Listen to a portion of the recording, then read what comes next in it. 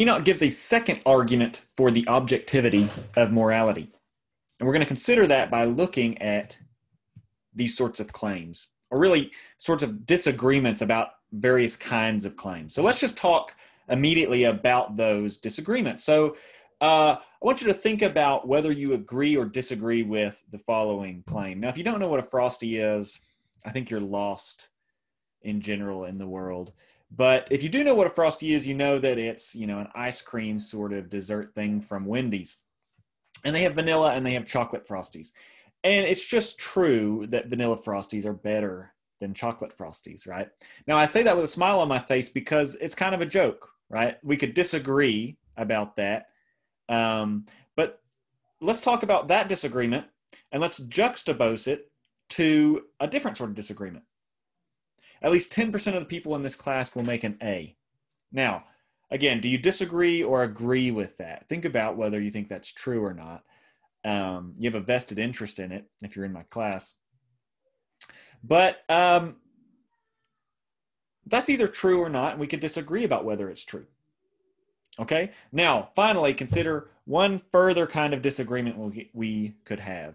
Consider this claim: we ought to outlaw all semi-automatic firearms. Now, again, we could disagree about whether this is true or not, whether we ought to outlaw all such firearms. And we're not really here to argue about that claim, although we just need to note that we could argue about it. We could introduce lots of kinds of evidence. We could maybe go back and forth, convince one another. Maybe we don't convince one another. Maybe we get mad at each other, whatever. But we're just right now talking about how the disagreement feels from the inside, so to speak.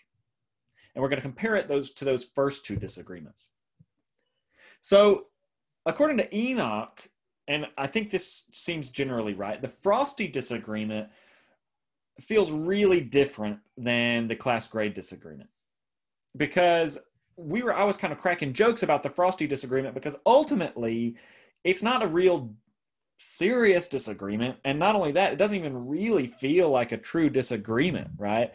There's no real objective truth to the matter. We're kind of just disagreeing. We're just kind of stating our preferences, right? I had one of these running jokes with one of my friends where we would go to Wendy's and I would get a vanilla frosty and he would get a chocolate frosty, and I would treat him like he was a totally irrational person for getting a chocolate frosty, and he would treat me like I was a totally irrational person for getting a vanilla frosty because chocolate was better. But it was kind of like with a wink and a nod because we knew that we just kind of differed in our preferences. There was no real objective truth of the matter. But when we disagree about whether the 10% of the people in the class will get an A, or when we disagree about something like whether the earth is round or flat, or the makeup of an atom, or something like that, it doesn't feel like we're just stating our own preference and trying to get the other person to have the same preference we have. It actually feels like we're trying to discover the truth about something that does not change with our preferences, right? We're not just trying to state what's going on inside of us. That's what I'm trying to do when I say vanilla frosties are better. I'm saying, really, I'm kind of talking about my preferences. But when I say that 10% of the people in this class will get an A or won't get an A, right? I'm not just talking about what's going on in my head, although that might be a little bit of a complicated case, right? Because I'm the one who determines the grade to some degree. But certainly when we talk about the flatness or the roundness of the earth, I'm, again, not talking about just what's going on in my head when I disagree with you, right? There's some standard out there. There's some truth of the matter out there about the roundness or flatness of the earth. And we're trying to get at that truth. And at the end of the day, we can't both be right. If I say the earth is flat and you say the earth is round, there's going to be a truth that makes one of us right and one of us wrong. But that's not really how the frosty disagreement works, right? There's no real right or wrong there. I like vanilla frosties and my friend likes chocolate frosties. As much as we joke about the other one person being in the wrong, that's not really what's happening. That's why it's a joke. Okay, so there's a different feel to these different sorts of disagreements. And it's a deliberation test too, Enoch says, because it's also something that doesn't have to happen in a disagreement. We could deliberating about whether something is true, whether vanilla frosties are better than chocolate, feels different than deliberating even on our own about whether the earth is round or flat. Again, in the first case, we're trying to figure out how we feel about something, what we prefer, right? And that can actually be hard, right? Figuring out what you want more between two options. But it's a very different enterprise entirely from trying to figure out what's true out there in the world, regardless of our preferences or desires. Okay, so those two sorts of things, or two sorts of disagreements and two sorts of deliberation, feel really different subjectively, from our experience. And the question is, when we disagree about whether we have a moral obligation to ban firearms, what does it feel more like? Does it feel more like disagreeing about Frosties, or does it feel more like disagreeing about some fact of the matter independent of us? So that's the question. Now, Enoch thinks the answer is that it feels much more like, I don't know why I have the abortion disagreement here, but it feels more like, let's take that case when we disagree about abortion, whether abortion is wrong or whether we ought to ban firearms. It's going to feel more like the class grade disagreement. We don't just walk away from that disagreement and say, well, live and let live, especially on really serious moral issues. Maybe we could get away with having that live and let live attitude about what we take to be lighter moral disagreements, which can even border on not being moral disagreements at all, right? Like about whether you should say thank you when you leave a party or something like that. Again, that might even, you might say, well, some people think you should, some people think you shouldn't, or whether you should take your shoes off when you go into somebody's house. There's disagreements across cultures about that. But at the end of the day, reflective people can walk away from those disagreements and say, yeah, it's just sort of a difference of culture, difference of attitude, difference of preference. At the same time, though, those are getting pretty far away from true moral disagreements. Those are just more like etiquette disagreements. It's not really a moral matter whether you take your shoes off when you come into somebody's house, at least primarily. Maybe you have some moral duty to respect someone's wishes, but you don't have a moral duty outside of that to take your shoes off when you come into somebody's house. It's only because you have a duty to respect their wishes. And everybody across both cultures, with the shoe taking off and the non-shoe taking off cultures, agree that you, or they at least can agree that you have a duty to respect someone's wishes when you come into their house. Okay, so let's look at those. We were kind of saying there that you can get maybe a little bit away from what Enoch is saying here. You can disagree with Enoch if you focus on lighter moral disagreements. But then what we were saying sort of on Enoch's behalf as a retort to this is that it actually starts to look like the more you move in that direction, the more your disagreements look like not real moral disagreements. They're just sort of disagreements of etiquette. And when we look at the real moral disagreements about whether abortion is right or wrong, whether a ban on semi-automatic firearms is right or wrong, it actually starts to feel less like that. We don't just walk away from a disagreement about abortion and say, well, live and let live. Ultimately, it's just a matter of preference. No, we think, look, that person is wrong. They've got the wrong opinion, and I need to be able to show them that they have the objectively wrong opinion. So Enoch thinks in that way it feels more like disagreeing about the class grades or disagreeing about the roundness or flatness of the earth, right? It's not the case that, it's just totally depends on your preference. And so we can make jokes about it in the way that we made jokes about the spinach test and the Frosties. So I've already hinted at, that's Enoch's argument, right? It's evidence, it's not a knockdown argument, but it's evidence that he thinks that morality is objective, that our disagreements and our deliberations about moral matters feels more like disagreements and deliberation about objective matters of fact than it does about subjective matters of fact. We didn't talk about the deliberation part, but let's think about that now just as kind of to get that on the table.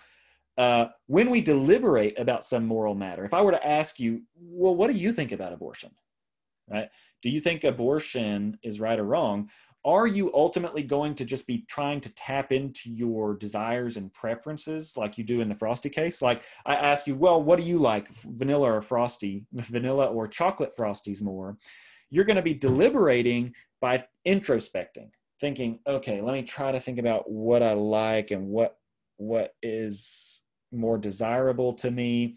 And you might even kind of like try to imagine what it's like to taste the vanilla frosty, what it's like to taste the chocolate frosty. But you're inward focused, you're navel gazing, so to speak, right? You're thinking about your own preferences and what you like or dislike more. But that's not what you're doing, Enoch would say, when you think about whether abortion is right or wrong. You're actually trying to consider different kinds of evidence, like, well, is the fetus, sensate? What can it feel? What can it not feel? What can it think about? Does it have desires?